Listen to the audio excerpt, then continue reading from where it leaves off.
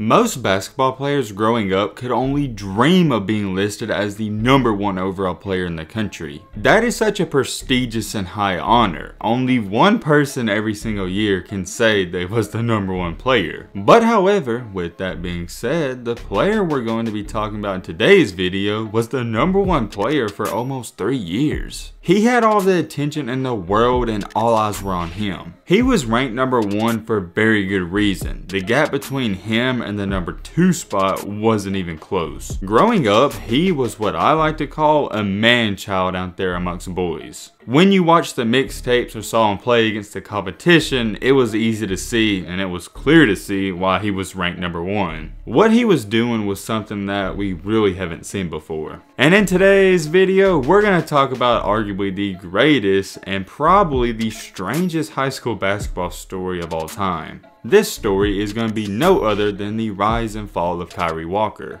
All I'm going to say is this is going to be a really good one. Now, here's the thing. Before we get into it, I need to state this. A lot of you watching this and most people out there, they know the obvious things and the obvious facts. He was #1 and he sort of fell off. But what you don't know is what we're going to talk about in this video. There was a lot of variables and stuff going on behind the scenes that nobody tells you. And what we're going to do in this video is go behind the scenes and look at everything that nobody has really talked about with Kyree. I'm excited for this one. I hope you guys enjoy. We're on the road to 100K, so if you like the content, hit that subscribe button.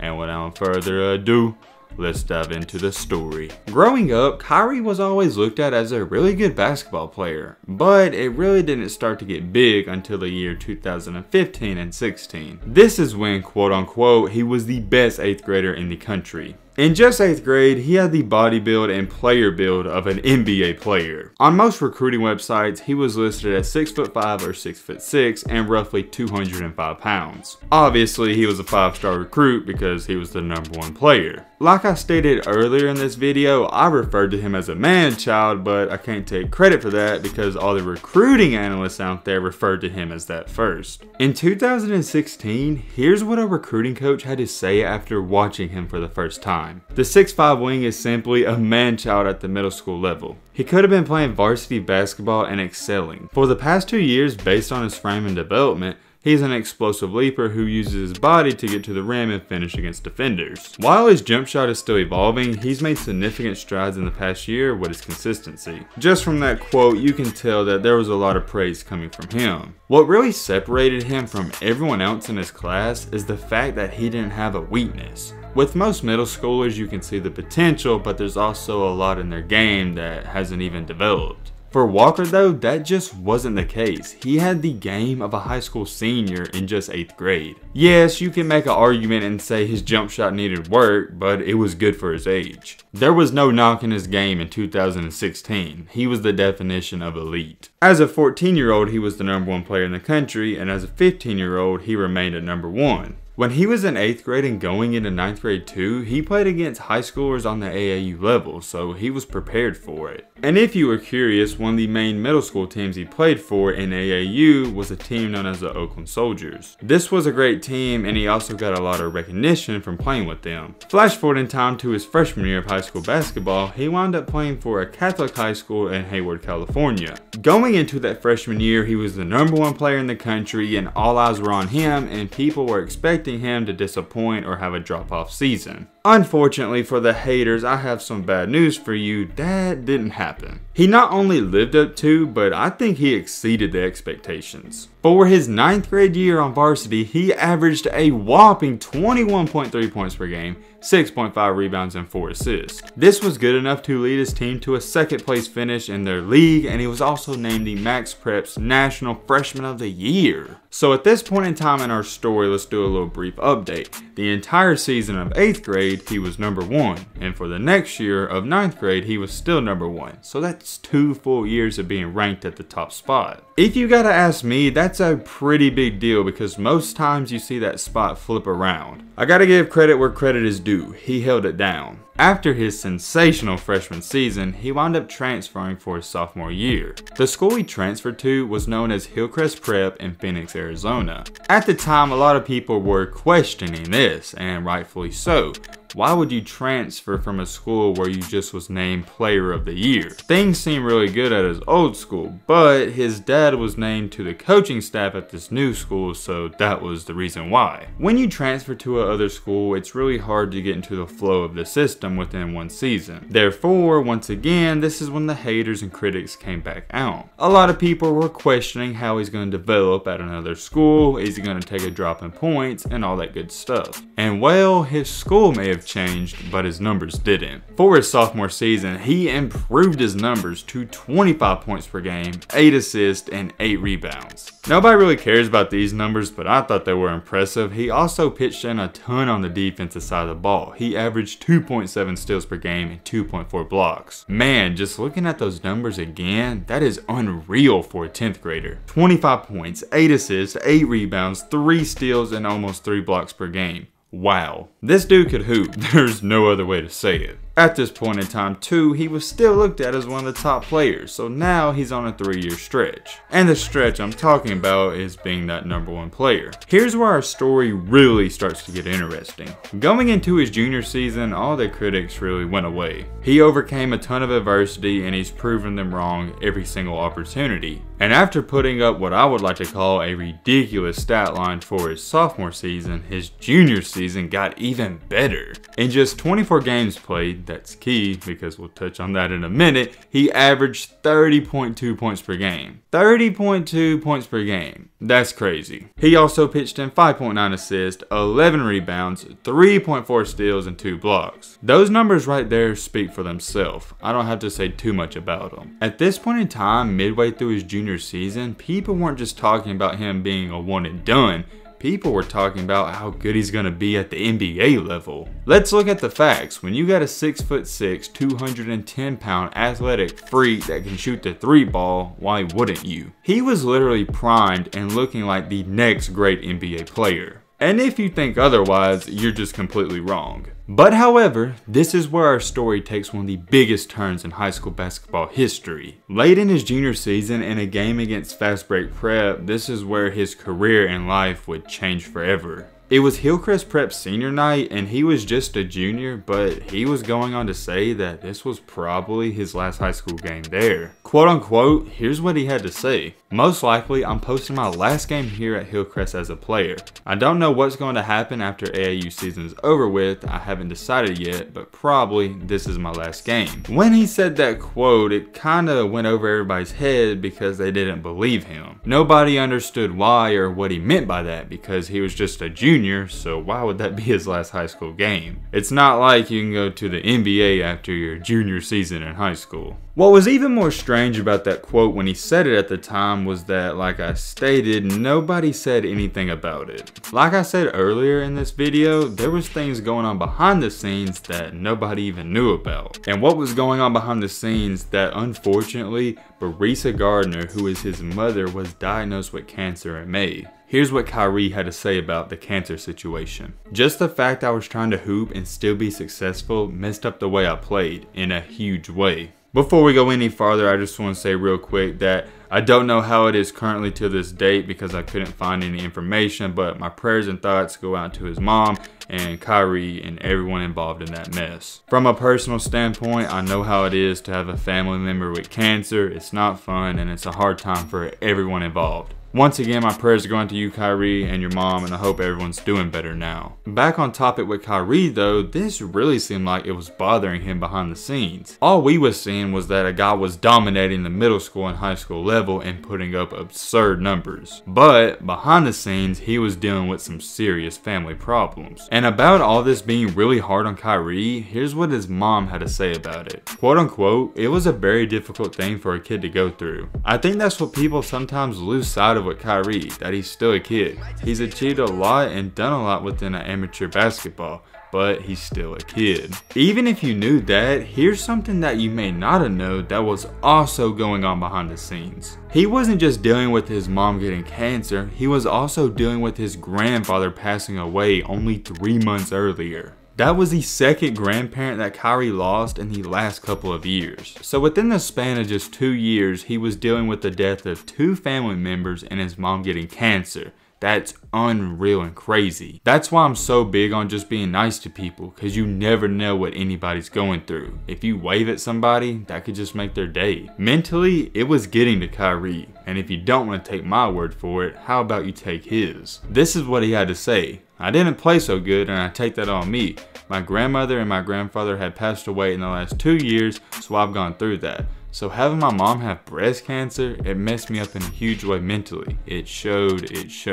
Even though we didn't know what was going on, his coach could see that it was affecting him. His head coach at the time, known as Howard Thomas, said that he could see in the way he was practicing things were affecting him. He even went on record to say that he had to change the way he approached and coached Kyree. Quote unquote, there's pressure on him to be Kyree every time out. When he's not Kyree, people are looking like, oh, what happened? He didn't perform last night. That's facts. Everybody wants to be the #1 player or have all that clout and attention until you have to perform every single time, and if you don't, people are gonna joke on you. I don't think some of you quite understand that the lifestyle that these players live. Yes, they're going to get praised, but they're also gonna get criticized. Everybody says they want to be this star or live that lifestyle, but maybe you should reconsider it. With Kyree and his family and his mom going through that, here's what he said she told him to do. "She told me everything was going to be fine. She told me just to go out there and hoop. Do what you can do. I'm going to be fine here, waiting for you, supporting you."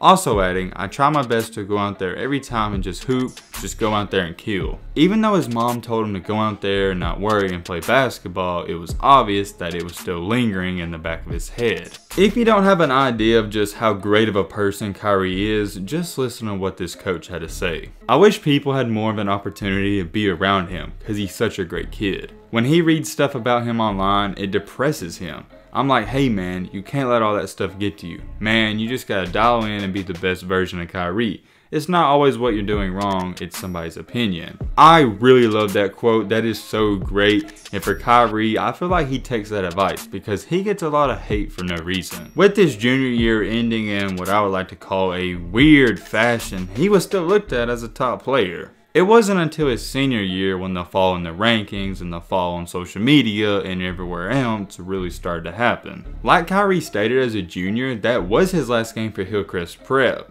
but he didn't intend on it being his last game of high school basketball. Flash forward in time to October 25th in 2019, this is when he officially left Hillcrest Prep. And then in that same year, in December of 2019, this is when he officially graduated from high school. So for his entire senior season, he didn't play a game of high school basketball. He was focused on moving on to college or playing at the professional level. But here's the big problem with that. When a player does not play for an entire season, a lot of things happen. 1, obviously they fall in the rankings. 2, everyone forgets about them.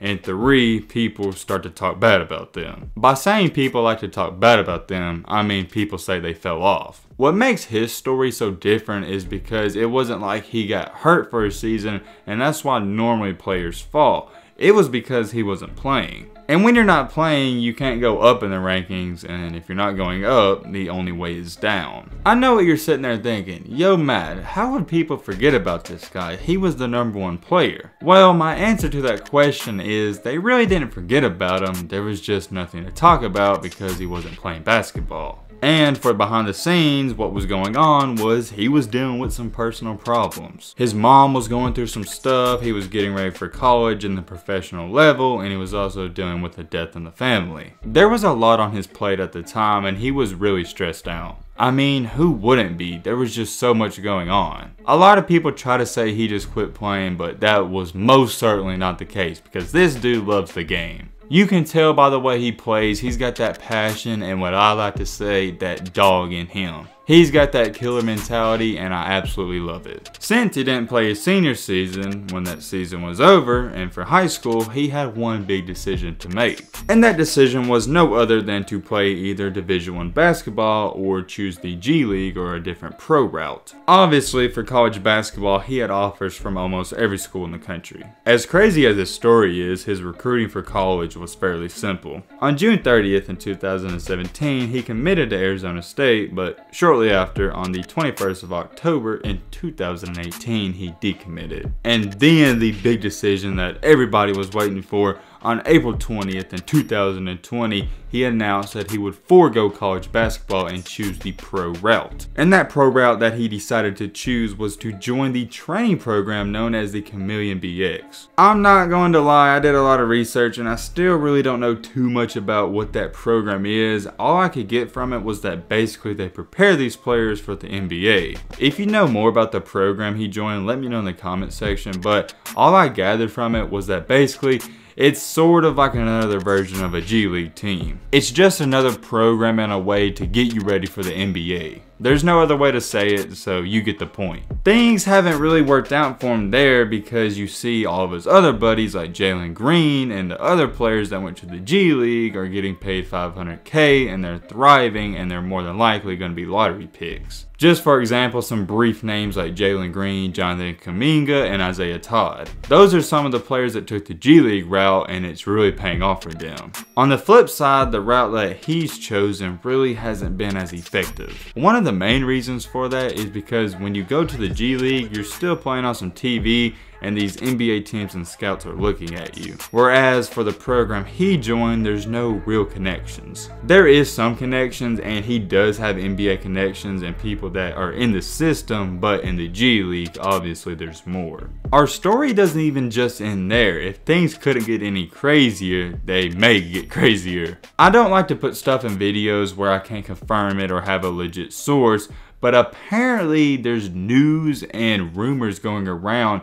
that Kyree Walker is maybe going to play in college next season. Do not take my word for that because I don't like to put stuff in videos when I can't confirm it, and I can't confirm that, but I'm putting it in here because I've heard that rumor. It could be more than just a rumor because that seems like a great option for him right now. Obviously, he's not going to get drafted in this up and coming draft. And it seems like his ultimate goal is to eventually get to the NBA one day. So theoretically, if he wants to do that, he either needs to A, go to college and get some recognition, maybe get March Madness, turn up and have a great season, and then he could get to the league. Or he could go to the G League like his buddies did and get there that way, but I don't think that's a good option because the G League is what I like to call a death spiral. Once you get into the G League, if you're not projected to be a lottery pick, it's hard to get out. 2, here's where the conversation really gets interesting. The difference between the NFL and the MLB and the NBA is this one simple thing.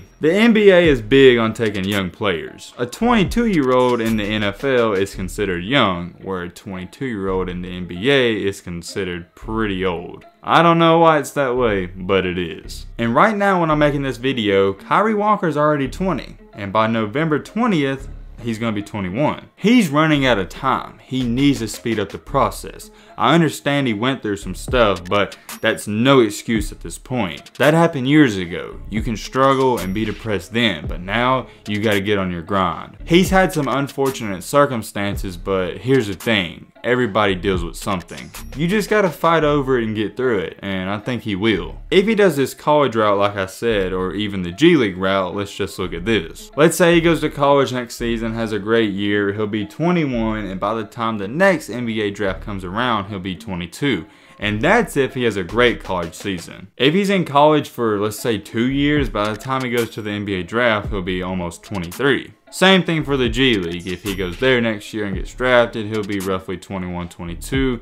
And then if he stays there for 2 years, he'll be 23. I know he's 20 and he seems young, but for NBA standards, he's not that young. If he doesn't act fast, his NBA dreams are gonna go away as quickly as his #1 ranking did. Those dreams are currently still alive, but the time's ticking. Also too, to go along with all of this, a lot of you have DM'd me and told me that he streams on Twitch. I don't watch any Twitch, so I wouldn't know, and I've never seen him stream before. A lot of you tell me he does though, so that's pretty cool that he's doing that and he's finding some other hobbies. I just find it really ironic and sort of funny that the #1 player in middle school and high school for years now streams on Twitch. It's pretty cool if you ask me. Let me know in the comment section what you think about this entire story. This has been one of the longest stories we've ever done on my channel, but there was a lot to it. I hope you enjoyed, and this was the rise and fall of Kyree Walker. Before I end this video off, I just want to say that I got a lot of respect for Kyree. It's all love and respect.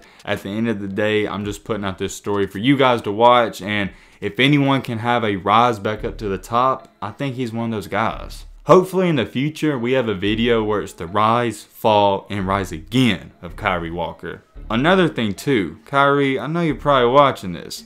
I know a lot of people, they're not on the bandwagon right now, but if you do get back up top, a lot of people are going to try to hop on, so don't let them. I'm wishing Kyree the best of luck in his basketball career or whatever he chooses to do. Hope he's successful, and my prayers and thoughts go out to him. But with all that being said, that's going to wrap up this video. I hope you guys enjoyed. Hope you guys learned something. If you're new to the channel, what are you doing? Join the family. We're on the road to 100K. We can't get there without you. I'd appreciate if you join the family. Hit that subscribe button. Leave a like for more. And as always, let's be great. I'm out, y'all. Peace.